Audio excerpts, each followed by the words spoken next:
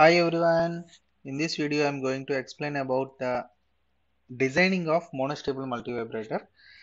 So how to design a monostable multivibrator, a stable multivibrator. Designing is also very important when you are going for the calculation of parameters of individual transistors like HFE value, IC value, VCC and VBB values like resistors and everything. Each and every parameter which is associated with the design of monostable multivibrator is very important. Suppose if you see this circuit diagram, the values of R1, R, R2, capacitor value, VBB, okay, VCC, all these values have impact on the operation of the monostable multivibrator. So a problem is given like that. Calculate the component values of a monostable multivibrator is nothing but you are asked to design this particular monostable multivibrator. So developing an output pulse of 500 microseconds duration. So time period of the output expected gate width is given like a time period 500 microseconds, and assume the beta value HFE minimum. Beta is nothing but HFE minimum value is given 25. IC sat collector current which is in saturation, when the transistor is said to be in saturation, that value is given like a 5 milliamperes, and VCC value is given which is 10 volts. I already told you VCC value which is a tens of volts, like 10 volts, 12 volts, 15 volts. Okay, it is in the order of 10. And VBB value is given which is a negative voltage, that is minus 4 volts. Now the circuit to be designed is this one. So in stable state we are assuming, so assume a quiescent state like a stable state.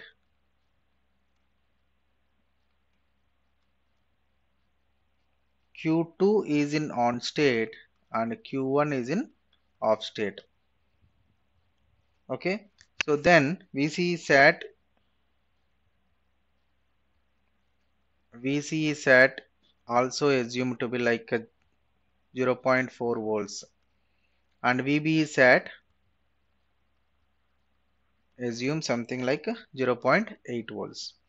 Okay, this is the data we should consider. First you have assumed the status of the transistors like Q1 and Q2, and VC sat and VB sat, these are the saturation voltages we are assuming. Now first one is calculation of collector resistance RC.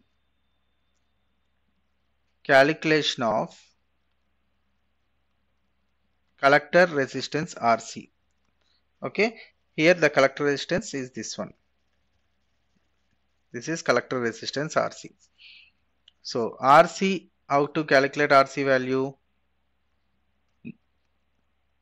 RC is equal to VCC minus, which transistor is in on state? Q2. So VCC minus VC2 divided by IC2 sat. IC2 sat. See, we have assumed that Q2 is in on state. So here it is VC2, here it is VCC, and the current flowing through this one is IC2. As the transistor is the second transistor, we are taking it as IC2. So VCC minus VC2 by IC2. Okay, this V by I is nothing but RC. Okay, so now we already know VC2, as the transistor is in on state, the voltage from here to here it is VCE sat. Okay, that's why it is equal to VCC minus VCE sat divided by IC2 sat. So all the values are known, that is equal to 10. VCC is given as 10 minus VC sat, we have assumed it as 0.4 divided by IC2 sat. IC2 sat is given, that is 5 milliamperes. 5 into 10 power minus 3. So that is equal to, that will give you a value of 1.92 kilo ohms. So this is first calculation. Coming to the second one, calculation of R. So what is the calculation of R? resistance that is existed from the capacitor here. See here, this is calculation of resistance R, which is connected from VCC to the base 2. VCC to the base 2 for the capacitor to charge here. Okay, so calculation of R, which is given as IB2, as the transistor is in on state, IB2 is minimum flowing, that is equal to IC2, which is in saturation, divided by HFE minimum. Thereby we can calculate this 5 by 25, 1 by 5, it is 0.2 milliamperes. Now let IB2, which is the actual value, is equal to 1.5 times IB2 minimum. Okay, this is the theoretical notation. IB2 actually we should have a minimum value of 1.5 times than that of the current which is flowing when the transistor is in saturation region, IB2 minimum. Okay, that's why that is equal to 1.5 into 0.2 into 10 power minus 3, that is equal to 0.3 milliamperes. This is actual value of IB2. Therefore, R is equal to VCC minus C. How can we write this? Go to the expression VCC, which is the current flowing here. This is IB2. Okay, the current flowing from VCC through R and then entering into the base 2 of this transistor. So, VCC minus VB2 divided by IB2. Okay, so it is VCC minus VB2 divided by IB2, that is equal to 10 minus 0.8. We have assumed VB2 is nothing but, as the transistor is in on state, it is VB sat, divided by 0.3, that is equal to 30.667 kilo ohms. If you simplify this, you will get this value. Now calculation of C value. Calculation of C. Where is C? This is the main part which is used to change the state, this one. Okay, because of the existence of this particular capacitor, one state is a quasi-stable state, and existence of this resistor R2, this changes the this will not change the state. That's why it is a stable state. Okay, that's why it is having one stable state and one quasi-stable state. So calculation of C, and we know the gate width. The gate width formula we have already calculated. The gate width T is equal to 0.693 times R into C, time constant. Okay, so C is equal to T by 0.693 into R. See, everything we have already described and calculated individually, but one thing is we should know what type of equation we should use to get the particular value. And T is given like pulse width, I told you, which is 500 microseconds. So micro means 10 power minus 6 divided by 0.693 into R value. Just now we have calculated as 30 kilo ohms, approximately 30.667 into 10 power 3. So the capacitance value now it is 0.0235 microfarads, C value.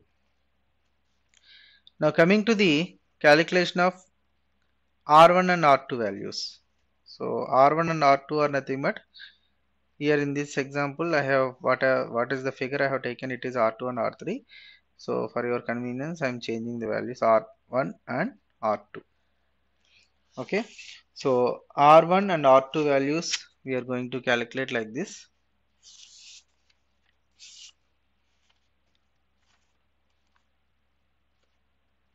So calculation of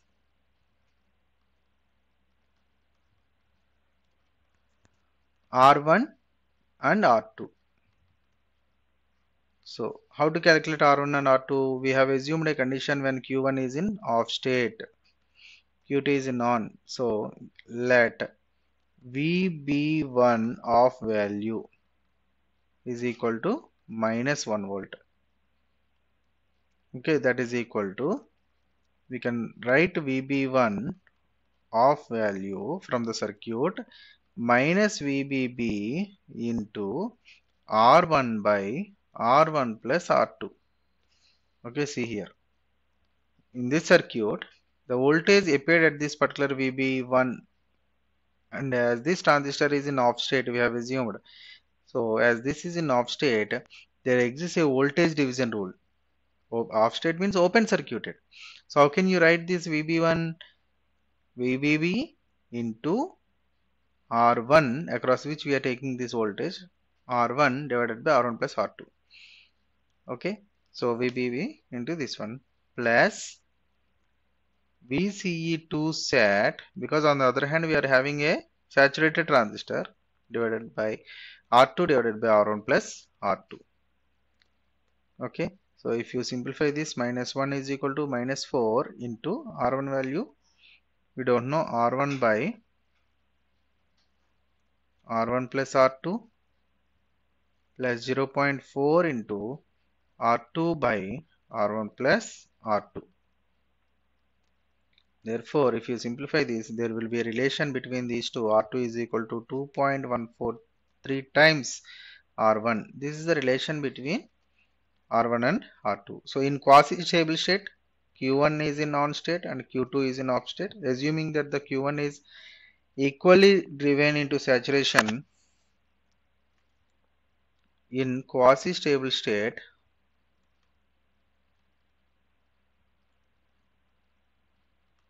Q1 is on, Q2 is off, assuming that Q1 is equally driven into saturation. So IB1 actual is equal to VCC minus VB1 into SAT, VB SAT, VBE1 saturation voltage divided by RC plus R1 minus VBE1 SAT minus of minus VBB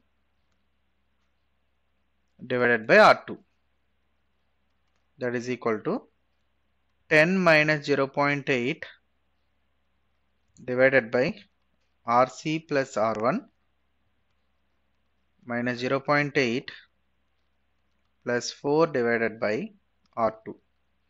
Just substituting these values, 0.3 times. Already we have calculated this 0.3 milliamperes.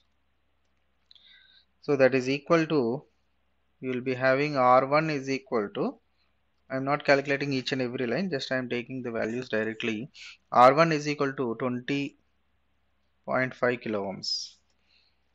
If you substitute this R1 in the previous expression like this, then R2 is equal to 2.143 times R1, that gives the 44.09 kilo ohms for R2 value. Okay, so in this way we can calculate R1 and R2 values. And one more is there. Actually we will be having one capacitance across this resistor in the basic standard diagram. This capacitor is used to speed up the process. Okay, already I told you attenuation, in terms of attenuation, the capacitance action is to speed up the action. Okay, so this capacitance C1 acts as a speed up capacitor, transpose capacitor, or commutating capacitor. So this capacitance value can also be calculated after this. So speed up capacitor C1 is equal to, or we can, C1 can be calculated, C1 can be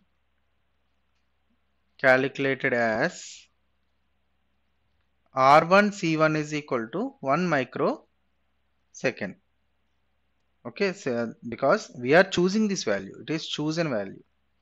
Okay, we are choosing a value such that R1 C1 is equal to 1 microsecond, and hence C1 is equal to 1 microsecond by R1 value we have just calculated 20.5 into 10 power 3, that is equal to 48.6 picofarads. See, in the examination, suppose if you don't know what should be the value you have to consider for the calculation of C1, simply leave the C1 value, no problem.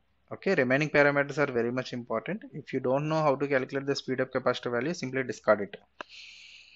Okay, so in this way we can calculate all the parameters which are associated with the design of monostable multivibrator with the given values. Thank you.